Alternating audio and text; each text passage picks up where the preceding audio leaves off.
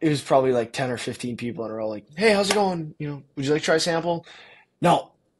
And headed on by. And the cashier kind of like looked over and like chuckled a little bit. Like, I know she knew that I was just like, when, sometimes you're muttering stuff under your breath after, like, oh, of course you didn't want to sample, whatever. Like, you're just by yourself.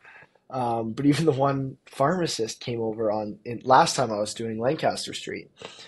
Super friendly lady, awesome. Came over, tried samples, brought some back for the other pharmacist, wanted to learn all about it, thought it was great, and came back over. She's like, you're gonna make it. You're really trying. I can tell you're really trying. You're giving it your all out here. Like, and that was the one that was like, you could sell shit on a shingle. She said, because she was like, you're just out. You know exactly what to say, and you're so outgoing and positive, and you're gonna make it. And I was like, that just makes it all worth it because there's someone who sees the other side of it. They're not the just one person walking by and whatever.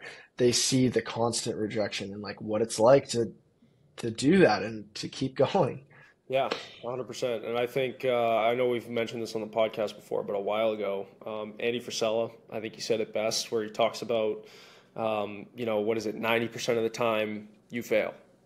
You know, Mhm. 9% of the time you feel like or how does it go again? I forget. It's You know what I'm it's talking about. something. Yeah, you're very close. It's the same thing. It's like 90% of the time you fail.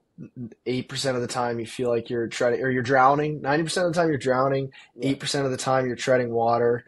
1% of the time you're winning. And then there's a Yeah, fourth 1% of component the to it. time you feel like the ship's going down. Something like that. Yes, Yeah, yes. yeah, yeah. But it's true because, all people really see are the wins, and I think that's like what this podcast is really about too, is to like share it all, right? The wins, the losses, Mhm. everything in between.